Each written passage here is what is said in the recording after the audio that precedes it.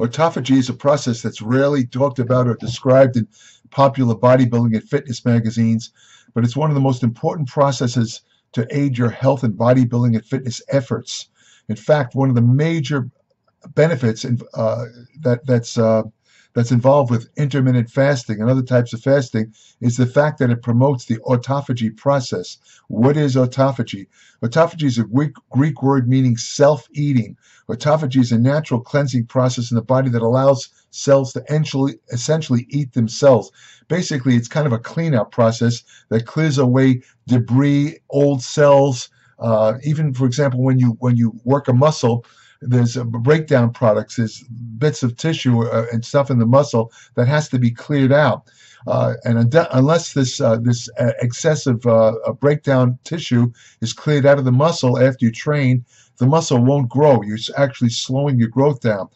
So you can see autophagy is very, very important for muscle growth. The organisms that do this are macrophages. They're kind of a white blood cell. They go into the muscle when you after the workout, and they more or less clear out the excessive debris left by the let's say the breakdown of muscle fibers, and this allows the muscle to rebuild. I'm not going to go into that. I'd just rather concentrate today on autophagy. But what my point is, that process that occurs after the workout is autophagy, and it's absolutely required for building muscle. Researchers believe that the process of autophagy evolved as a response to stress. While autophagy is always active behind the scenes, it kicks into high gear during times of stress, especially starvation. When cells are starved, they begin to digest and recycle their own proteins and other important molecules to be used for fuel and to regenerate new healthy cells. In other words, autophagy is a survival mechanism of the human body. As they recycle and renew these valuable parts, they also discard any toxic waste products, pathogens like viruses, bacteria, or dead or damaged components, as I used in that example with the muscle fibers or the muscle debris left over from muscle damage due to training. This helps clear the body of toxins and damaged cells, all of which contribute to aging, inflammation, and increased risk of chronic disease. Autophagy is essential to our survival. The cells would not thrive or survive without it. Even more so, it's essential to staying young and healthy. Unfortunately, the autophagy response tends to decrease as we age.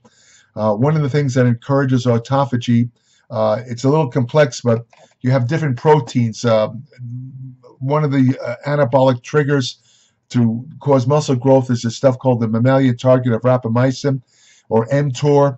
mTOR unfortunately inhibits autophagy, but another protein called AMPK stimulates autophagy. So these two proteins have to be in balance for both health and for muscle gains. One study to support this, I should say the key to longevity may be then increasing the cell's autophagic ability. One study to support this found that the cells of long-lived individuals, such as people age 100 and over, showed higher rates of autophagy than younger seniors who are maybe 75 years of age. In other words, one of the keys to healthy aging, especially advanced aging, is a potent autophagy process.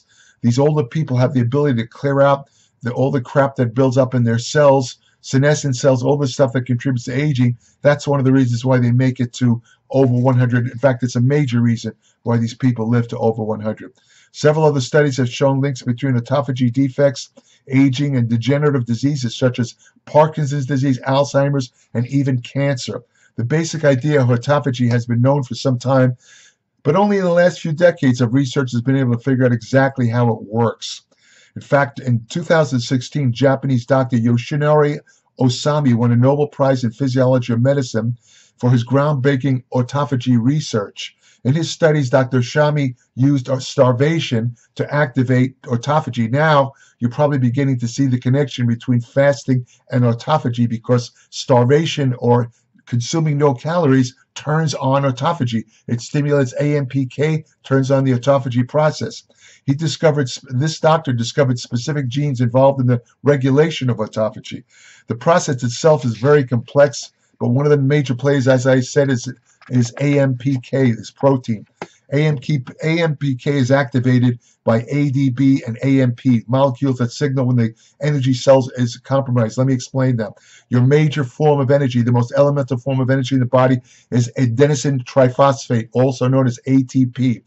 ATP releases energy when one of the three phosphate bonds that make up ATP break off. That produces energy. When that happens, you now have adenosine diphosphate, and then another phosphate breaks off. It becomes AMP, adenosine monophosphate, and that triggers AMPK, because what happens then, when the AMP builds up in the body or in the cells, the body senses that and indicates that the cells are low in energy. So AMPK now is released. AMPK stimulates not only autophagy, but among other things, it stimulates the use of fat and muscle as an energy source. AMPK basically is an energy sensor in cells. It increases energy. So, as I said, when AMPK kicks out, that's what stimulates the autophagy process. The other major player, as I said earlier, is mTOR, or the mammalian target of rapamycin. That's needed for cell growth and protein synthesis. It also activates insulin receptors. In other words, mTOR is your major anabolic key player, let's say. But mTOR works opposite to AMPK because it inhibits autophagy. So, in other words, there's a problem with aging in the sense that as people get older, there tends to be an imbalance between AMPK and mTOR. When that happens and mTOR dominates, you have a decreased autophagy, and that allows dangerous cells to build up or proliferate, including cancer cells, including senescent cells, which stimulate the aging process. So for healthy aging, you want to have a balance between AMPK and mTOR. Too much AMPK doesn't allow enough muscle synthesis to maintain muscle mass, and then you get something called sarcopenia, which is a loss of muscle. That alone can increase mortality. But on the other hand, you want to have AMPK. You want to bring it up at times to clear out, as I said, all the debris, all the gunk that builds up in cells. This allows the cells to work more efficiently. So again, you have to have a balance of AMPK and mTOR to be healthy. And one of the major benefits of fasting, such as intermittent fasting and other types of fasting, is that again, it's a starvation process in essence, short-term starvation. And whenever you go into short starvation, that process I described earlier of the breakdown of ATP into ADB and AMP is going to occur. This is going to kick out AMPK, which in turn is going to kick out autophagy. It's going to clear out the cells, make the cells healthier. That's your health benefits of intermittent fasting. That's why intermittent fasting is known to increase longevity. The amino acid leucine, which is one of the three branched-chain amino acids, it's a key regulator of autophagy. Namely, when leucine levels drop, autophagy kicks in, and conversely, when you take in leucine, it works to increase muscle protein synthesis by stimulating mTOR. That's how leucine works. Leucine inhibits a protein that blunts the promotion of mTOR. That's how leucine works. So leucine lowers autophagy but increases mTOR. So the easiest and fastest way to start autophagy is very simply to deprive your body of nutrients, including leucine and proteins. This, by the way, a lot of people ask me the question about whether they should take in amino acids such as branched-chain amino acids or leucine when they're undergoing any type of fast, including intermittent fasting. My response to this is absolutely not. Because remember, anytime you take in any amino acids, especially leucine and the branched-chain amino acids, you're going to block autophagy. And that's what you're trying to do that's one of the main benefits of intermittent fasting. You don't want to take in any protein. You don't want to take in any amino acids when you're on any kind of fast, regardless of what you read, regardless of advice given on any of these ridiculous websites or blogs. Don't eat any protein or amino acids, especially leucine, when you're fasting. I'll say it again. You're defeating the whole purpose of fasting. It's ridiculous. So basically, autophagy is a natural cleansing process in the body that allows cells to more or less eat themselves. Basically, autophagy means eat them, eat self-eating. When this happens, cells recycle their essential parts to help make new healthy cells while ridding waste products and damaged parts. The life-protecting process kicks into gear when the body is starved or stressed, and may be the key to autophagy and intermittent fasting, as I said. One of the most documented ways to activate intermittent fasting, activate autophagy, again, is through fasting or intermittent fasting. And there's different ways of intermittent. I've covered this in other videos. The 16 to 18 method of that's called the lean gains method of intermittent fasting. It involves 16 hours of fasting, leaving you with an 8-hour eating window, such as eating between 12 p.m. and 8 p.m. This method may be enough to boost autophagy, but once you've been depleted the glycogen stores in your liver, after several hours of fasting, the glycogen stores in your liver are going to be depleted, and when that happens, AMPK is activated, mTOR is suppressed, and autophagy kicks in. That's how intermittent fasting works. Some of you may know this as being in the beginning stages of ketosis. This can happen within a little 12 to 16 hours of fasting. But for maximum autophagy, the most effective time for fasting is between 24 and 48 hours. That maximizes the autophagy process. Nobody really knows the ideal way to fast, to tell you the truth. I mean, it depends on whatever you could tolerate. Some people can tolerate longer fasts than others. I know that if you any type of fast that lasts more than 48 hours is going to lead to muscle catabolism, muscle breakdown. And whatever type of fast you go on, you should always, as soon as you finish, always start to eat protein, just to prevent catabolic effects.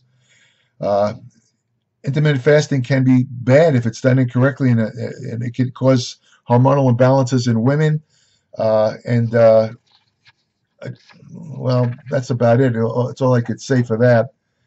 But again, the most effective way to activate autophagy is through fasting or intermittent fasting. The maximum autophagy levels will occur somewhere between 24 and 48 hours of fasting. What about exercise? Just as fasting puts a stress on the body in order to induce autophagy, exercise does this as well. One study on mice concluded that 95 minutes of exercise induced autophagy in the cerebral cortex of the brain, which is very important for brain health, helps to prevent diseases such as Alzheimer's disease and Parkinson's disease. They also found that mice who spent just 30 minutes on a treadmill showed autophagic activity, which reached a plateau in 80 minutes. In humans, it's much harder to determine exactly how long and hard you need to exercise to induce autophagy. Of course, your diet, nutrition status before, during exercise will also influence autophagy. But it does seem that high-intensity interval training, which it basically involves doing, for example, let's say you're on a treadmill, you go for maximum intensity for maybe 3 minutes, bringing your heart rate up to maybe 90%. Then for the next minute or two, you lower it all the way down to 60% of maximum. That's high-intensity interval training.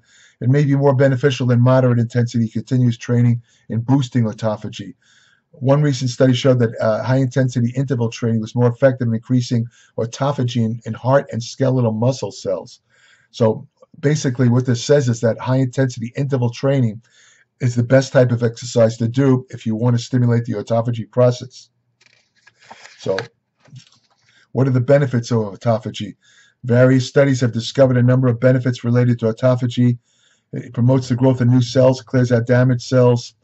Autophagy can improve cognitive function, brain structure, and neuroplasticity by promoting the growth of brain and nerve cells. It protects against cardiovascular disease. However, too high or too low an autophagy phase could actually be harmful for the heart, so you have to be careful with that. Autophagy boosts the immune system. It reduces inflammation and protects against inflammatory diseases such as arthritis and autoimmune diseases.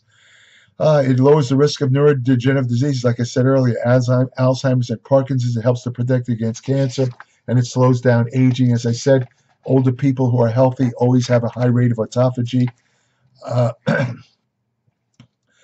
It's considered an essential requirement for longevity. But again, there has to be a balance. Too much autophagy for example, if you fast for over 48 hours, that can actually have a reverse effect and lead to cell death. So that's a good overview, I think, of autophagy. Again, the way you do it is by either not eating or exercising intensely, reducing calories. The easiest way to achieve autophagy is to go on an intermittent fast. And if you really want an effect, if you can handle it, you want to do high interval training during an intermittent fasting. That might be a little tough to do, but in the first couple of hours of intermittent fasting, you should have enough muscle and liver glycogen left to engage in let's say a short bout, 20, 30 minutes of high intensity interval training. That'll really kickstart autophagy if you can do that. So that's about it. I'm going to discuss autophagy in far more depth, including the health effects in my Applied Metabolics newsletter in an upcoming issue. That's at www.appliedmetabolics.com. If you want information on supplements, exercise science, longevity or anti-aging research, fat loss techniques that really work, women's health and fitness, supplement truths, hormonal therapy, ergogenic aids, and many other topics, subscribe today to my Applied Metabolics newsletter. You won't find anything like it on the net. There's nothing that comes close to the depth of my newsletter. It costs less than a daily newspaper. It costs less than a latte at Starbucks.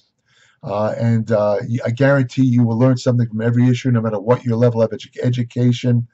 Again, www.appliedmetabolics.com. When you subscribe, I will send you an invitation to join my private Applied Metabolics Facebook page, where each day I post new information on exercise science, nutrition, and longevity and general health and medicine, state-of-the-art stuff, brand new stuff that as it comes out, it gets posted on my Applied Metabolics Facebook page. I will also answer short questions submitted to me by current subscribers only. I don't respond to unsolicited questions. You have to be a current subscriber. I have an email portal on my Applied Metabolics site. I also want to add that while I will answer questions from current subscribers, this is not an unlimited thing. A recent subscriber must have heard one of my videos where I said I'll answer questions, and he started asking me every question that came into his head. This went on for like days. I had to cut him off because, listen, I have other things to do. I can't answer questions every single day, but I don't mind answering occasional questions. But if you want to ask me a bunch of questions, unfortunately, you're gonna have to have a consult with me. Then you can ask me as many questions as you want, but don't send me questions every single day. You don't get that for $10 a month. You're not going to get unlimited questions. I don't think anybody in the world's going to do that. Anyway, so it's www.appliedmetabolics.com. If you want to have the best friend you'll ever have, go to your local shelter, adopt a dog. Take care. Thanks for listening.